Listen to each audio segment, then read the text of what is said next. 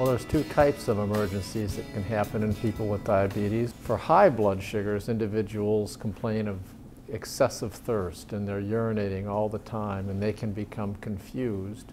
Nowadays, that's a relatively unusual symptom complex. The more common side effect nowadays is that the medicines we give to control the blood sugar can take the blood sugar to too low of a number.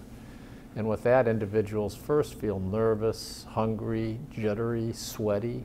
But if it goes on long enough, they can start to be confused or worse, lose consciousness and even have a seizure. And when those things happen, the most important thing to do is to get some sugar to the individual just as soon as you can.